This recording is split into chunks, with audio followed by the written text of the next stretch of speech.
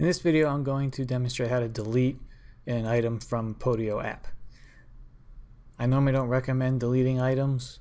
I would rather just mark them as dead or invalid. This way you have a history of everything that comes into your system.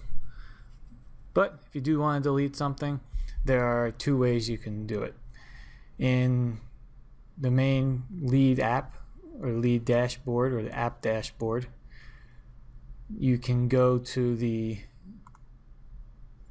table view, select the leads you would like to delete. So let's delete this one, and this one.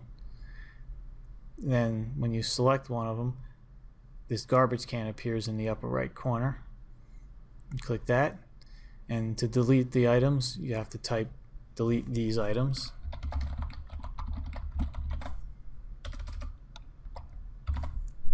And then select delete these items. They're deleted. Now the other way to do it is individually, which you can click into one of the leads, go to action, come down here to delete, and just confirm your deletion, and now that item is deleted. So those are the two ways you can delete. For deleting multiple items at once, you'll want to make sure you're in the table view, because you cannot do that in the badge view or card view, and definitely not the activity view.